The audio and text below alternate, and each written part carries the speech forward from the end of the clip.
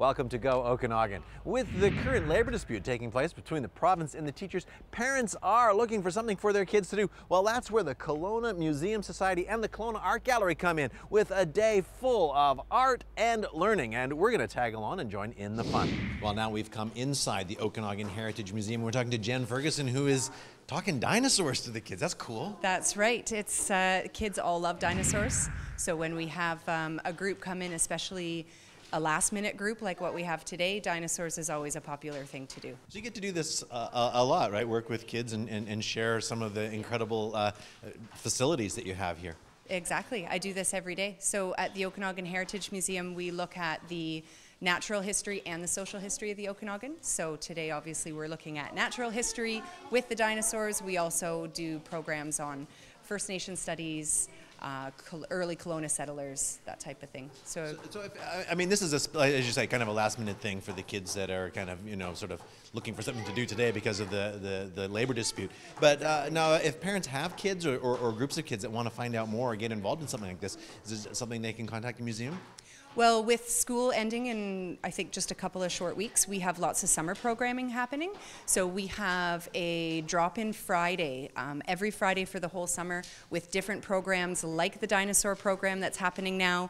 We will have a drop-in Friday, one on birds, one on owls, one on small animals. So if you just look at our website, kelownamuseums.ca, you'll see the schedule for all the summer programming. Okay, Hugo, come on up. Let's see. Let's measure you.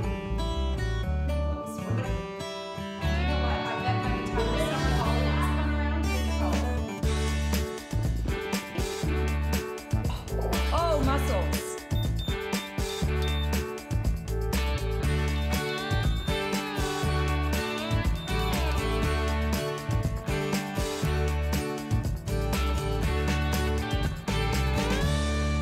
We're inside McDougall's Trading Post, it said on the outside. So you guys were telling me this is like a store from the old days, right? So if you wanted to buy something, you wouldn't bring money, right? What would you bring? You would bring fur, and if you had no fur, you couldn't buy anything. Right. That'd be very different from the way it is today if you went into a store with a beaver pelt and tried to buy something. Yeah. They would say nope.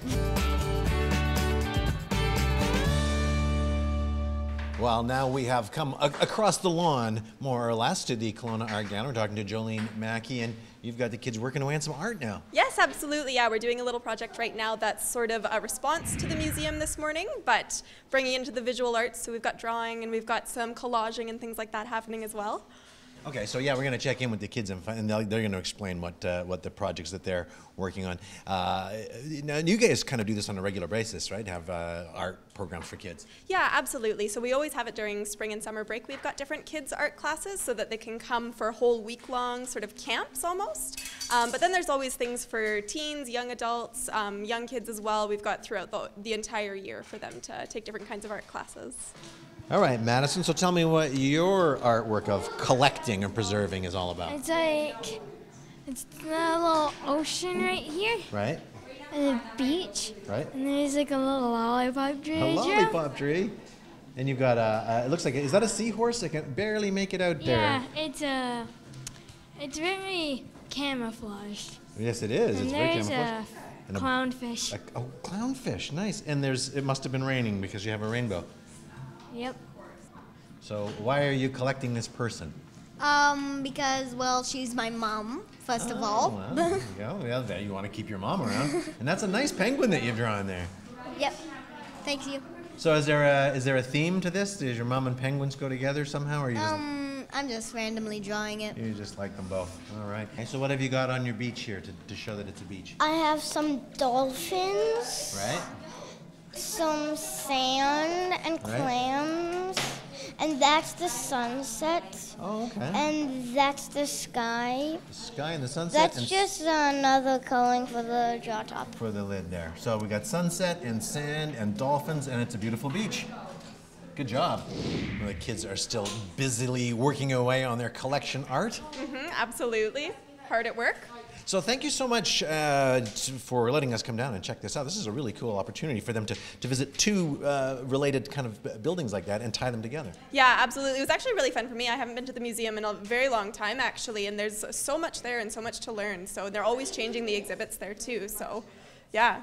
Now, if people want to find out more about how they can get their kids involved in art programs that are going on here at the gallery, or there's some family Sundays as well, right? Yes, that's right. Every Sunday we do a family activity.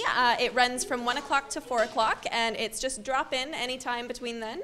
$4 per person, and it's always something different, sometimes related to what we have on at the art gallery, sometimes it's related to the holidays, whatever it might be. But yeah, every Sunday.